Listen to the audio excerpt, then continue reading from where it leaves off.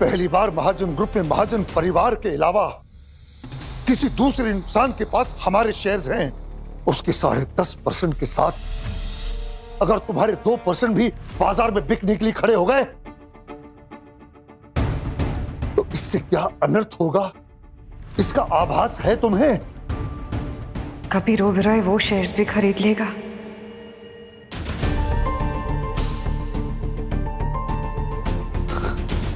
बेटे, मैं सिर्फ 11% शेयर्स रखता हूं और उस कबीर ओबेरॉय के पास कितने शेयर्स हो जाएंगे जानती हो तुम?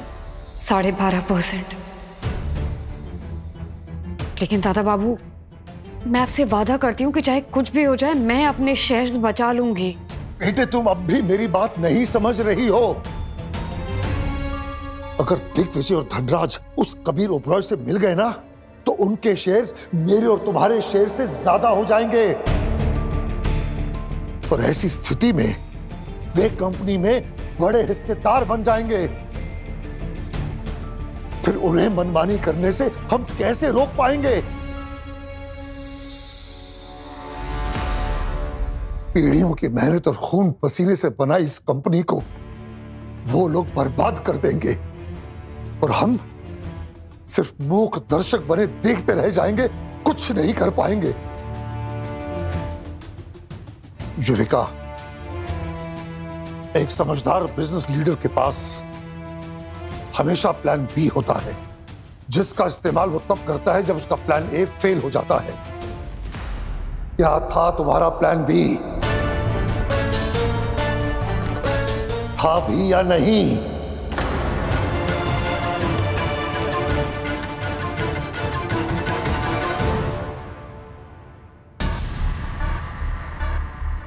युविका की बड़ी चिंता रहती है तुम्हें, अपनी बीवी तो संभाल नहीं पाते तुम। Bloody loser.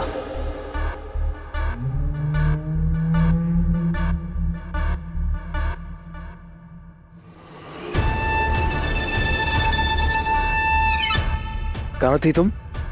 डीजे क्या कर रहे हो? रूही, यही तो मैं तुमसे पूछना चाह रहा हूँ कि तुम कर क्या रहे हो? युविका और भूमि चाची के लिए मीडिया में जाके पॉजिटिव इंटरव्यू क्यों दिया?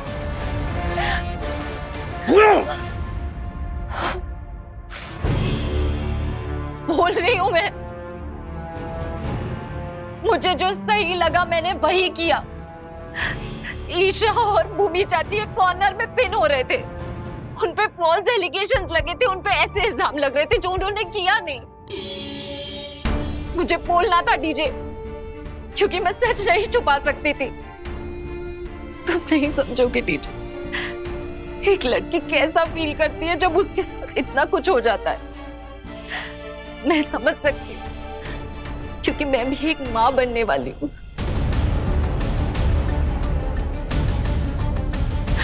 भूमि चाची कैसा फील कर रही होगी ईशा के लिए, मैं वो फील कर सकती हूँ। Don't push me, क्योंकि क्या है ना, उसके बाद मैं तुम्हें बोलने लायक भी नहीं छोड़ूंगा। Get it? हाँ? मैं फिर भी बोलूंगी टीचे, जो सही है, जो सच है वो बोलूंगी।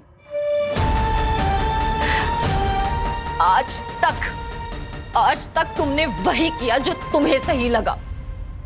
पूरी आजादी मिली तुम्हें, मैंने तुम्हें हमेशा सपोर्ट किया, हमेशा तुम्हारा साथ दिया, ये सोच के कि आदमी आज बदलेगा, कल बदलेगा, लेकिन तुम जैसा आदमी कभी बदल ही नहीं सकता डीजे।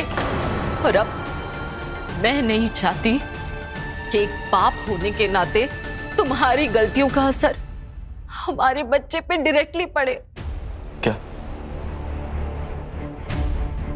क्या करोगे तुम रूही? हाँ? क्या करोगी तुम? बोलो। सवाल ये नहीं है कि मैं क्या करूंगी, जवाब ये है कि तुम कुछ नहीं करोगे। महाजन वंश की औलाद मेरी कोख में पल रही है और एक मां होने के नाते अब मैं स्ट्रांग बनूंगी, अपने लिए स्टैंड लूंगी, कमजोर नहीं रहूंगी और ना ही किसी से डरूंगी, समझे तुम?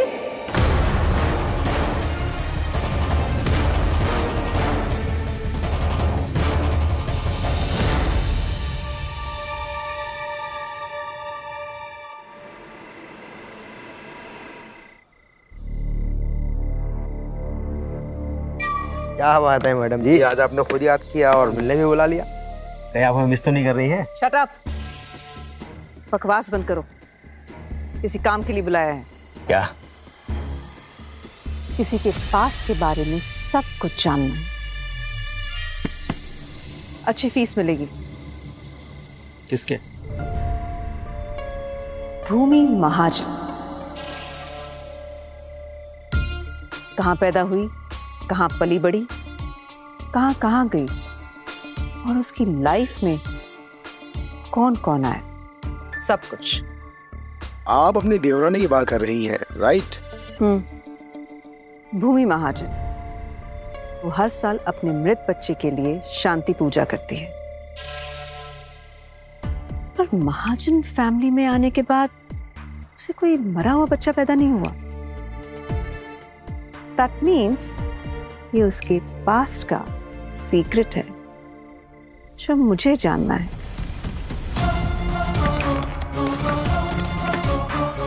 ये है तुम्हारी फीस, काम हो जाने के बाद और मिलेगी। डन है मैडम जी, जल्दी आपको सारी रिपोर्ट करता हूँ।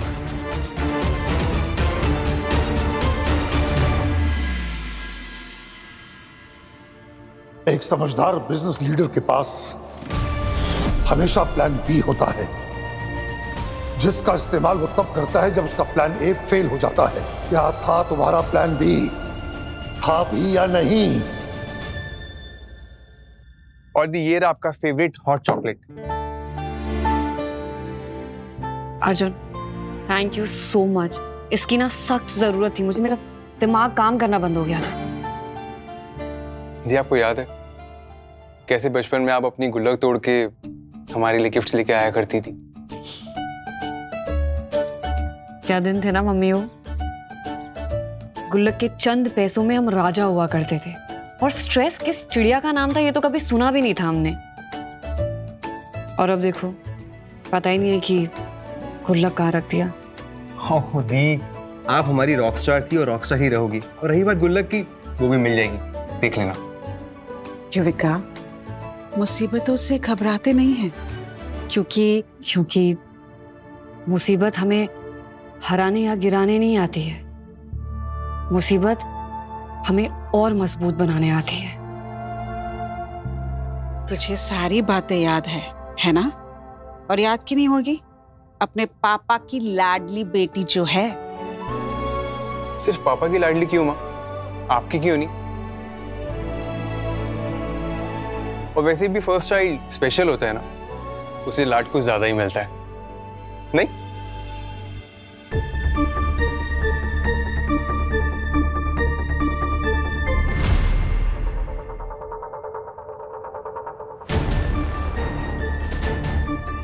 काश मैं इन्हें बता पाती कि मेरी पहली संतान युविका नहीं है।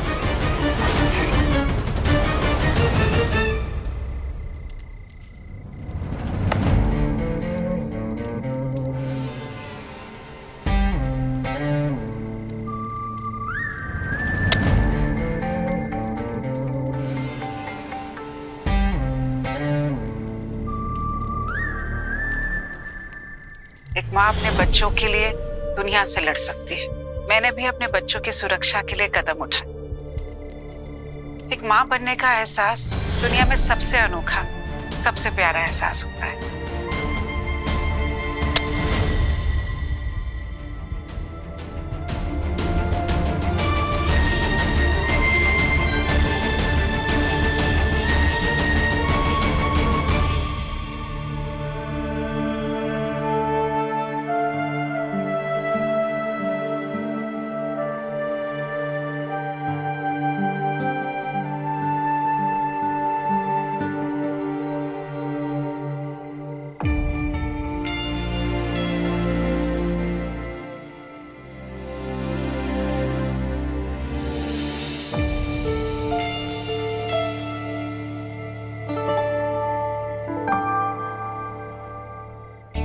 चिक्की, नील, आई लव चिक्की। तुम्हें कैसे पता कि मुझे चिक्की पसंद है?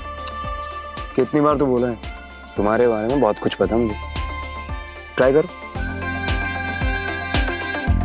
Thank you.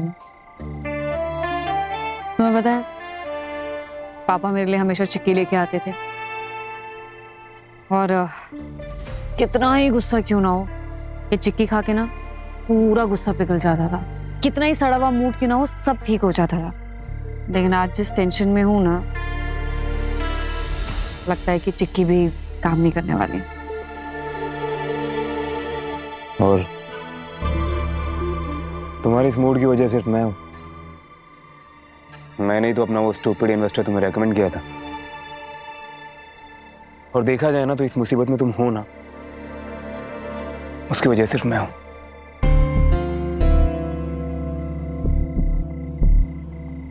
मतलब कैसा इंसान है यार वो, वादा करके पलट गया। मुझे लगा था ऑनेस्ट और प्रोफेशनल होगा, लेकिन नहीं, गलती भी तो मेरी है। मुझे लगता है कि मैं दूसरे लोगों को बहुत अच्छे से समझता हूं, लेकिन लोग ना अपनी असलियत कहीं ना कहीं दिखाई देते हैं। नील, स्टॉप ब्लेमिंग योरसेल्फ, ठीक है? तुम्हारी कोई गलती नहीं है। जब हम डील साइन करने गए थे तो हम दोनों ने वेरीफाई किया था ना, हमें सब कुछ ठीक लगा था, तभी तो हमने डील करी थी। अब हमें कैसे पता होगा कि आगे इंसान क्या करने वाला है? उसके दिमाग में घुसकर स्कैन करने का कोई ऑप्शन नहीं था ना हमारे पास। तो नील, तुम्हारी कोई गलती नहीं है। Stop blaming yourself.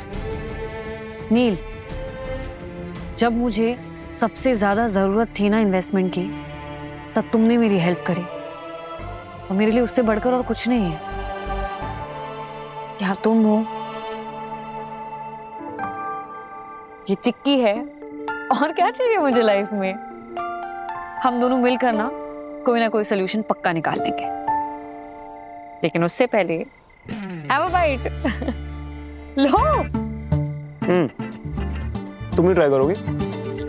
तुम्हें लगता है?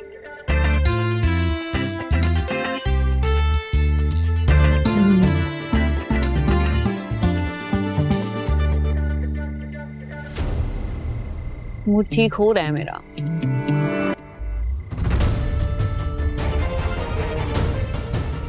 तुम्हारा मूड तो ठीक हो गया युविका, लेकिन कहीं इस सब के पीछे कबीर तो नहीं है? अगले 4-5 साल तक इन्वेस्टर को इन पैसों की जरूरत ही नहीं थी, उसने तो यही कहा था। फिर ऐसा क्या हुआ जो अचानक जरूरत पड़ गई? पता करना पड़ेगा।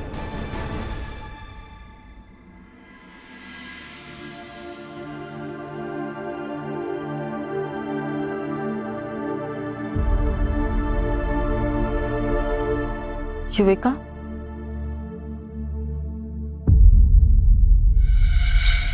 क्या हुआ? कहाँ खो गई हो? तुम बहुत स्ट्रेस्ड लग रही हो। I'm sorry भाभी, वो मैं किसी चीज के बारे में सोच रही थी, थोड़ा लॉस थी। पता है युविका, कभी कभी स्ट्रेस लेने से बेटर होता है अपनी बातें बता के अपनी प्रॉब्लम सॉल्व कर लेना। क्या पता तुम्हारे स्ट्रेस के लिए मेरे पास कोई सलूशन हो। क्या बताऊं भाभी, आप प्लीज बैठिए ना, आइए आराम से।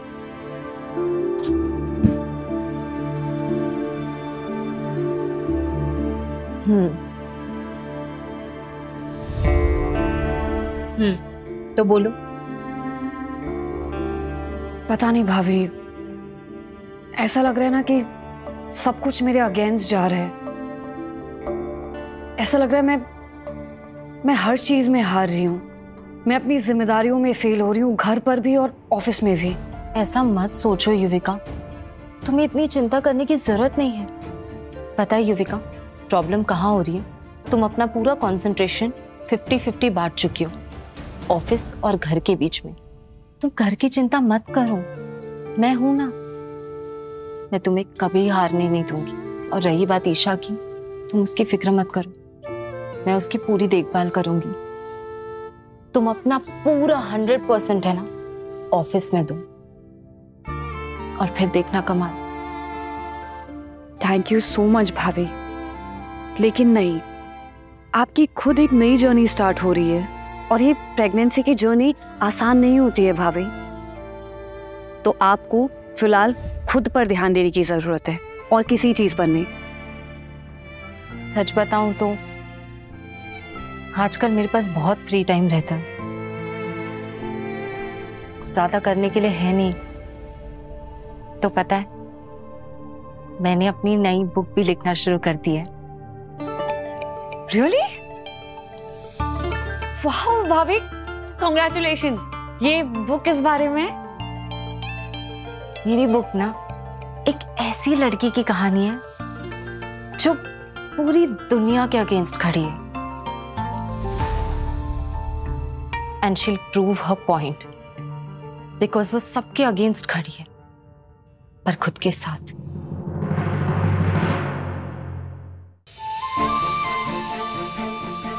फिर तो भाभी ये आपकी बुक होनी चाहिए। नहीं युविका, ये कहानी बिल्कुल तुम्हारी जैसी लड़की की है। हीरोइन तुमसे ही इंस्पायर्ड है। फिर तो भाभी आप मुझे ये भी बता दीजिए कि आपने अपनी इस कहानी में हीरोइन की क्या एंडिंग सोची है। शायद वो एंडिंग सुनकर मुझे मोटिवेशन मिल जाए। अब तक कुछ सोचा तो नहीं है, पर बस इतना पता है कि हीरोइन लड़ेगी, आगे बढ़ेगी, सब सिचुएशंस फाइट करेगी, क्योंकि वो उसका सेकंड नेचर है। She is a fighter.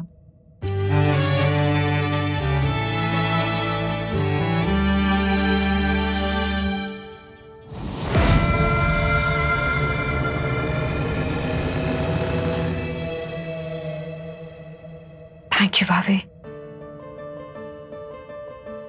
फिलहाल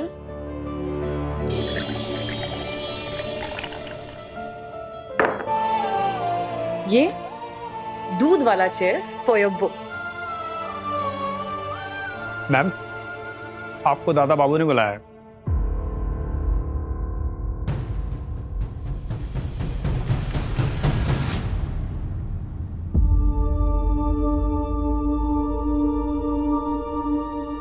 दादा बाबू, आपने बुलाया?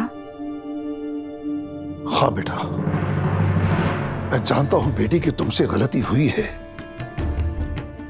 लेकिन अब महाजन परंपरा दांव पर लगी है और ऐसे संकट की घड़ी में मैं तुम्हें अकेला नहीं छोड़ सकता बेटे।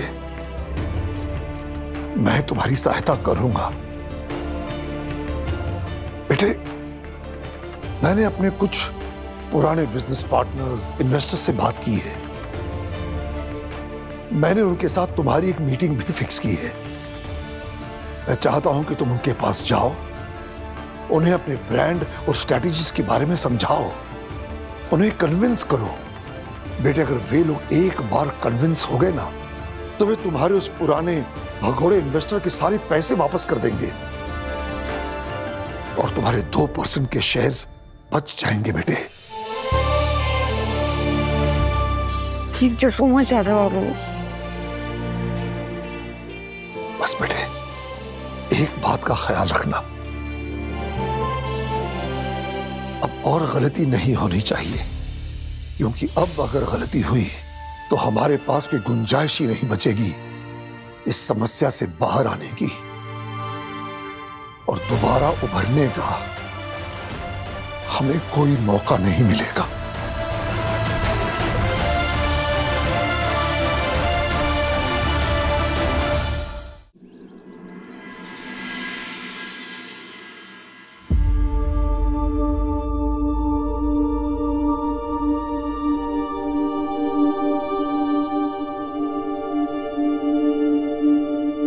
एक बात का ख्याल रखना, अब और गलती नहीं होनी चाहिए, क्योंकि अब अगर गलती हुई तो हमारे पास कोई गुंजाइश ही नहीं बचेगी इस समस्या से बाहर आने की।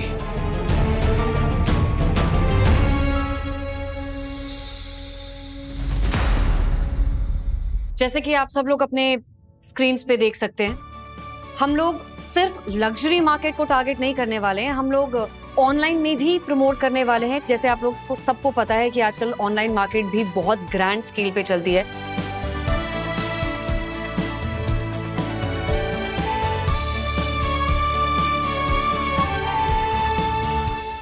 वाह, लड़की होकर इतनी समझबूझ, क्या बात।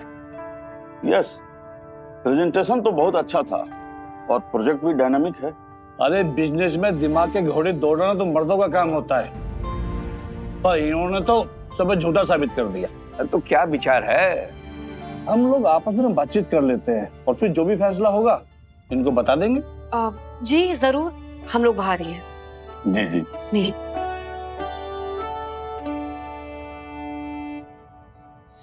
Good morning ma'am. Good morning. नील, क्या लगता है तुम्हें वो लोग इन्वेस्ट करेंगे? मतलब मेरी प्रेजेंटेशन तो ठीक लगी होगी ना उन्हें? प्रेजेंटेशन सच में बहुत अच्छी थी, पर प्रॉब्लम वो नहीं, प्रॉब्लम ये है, ये सब ना ओल्ड स्कूल टाइप है, तो क्या डिसाइड करेंगे कोई आइडिया नहीं है।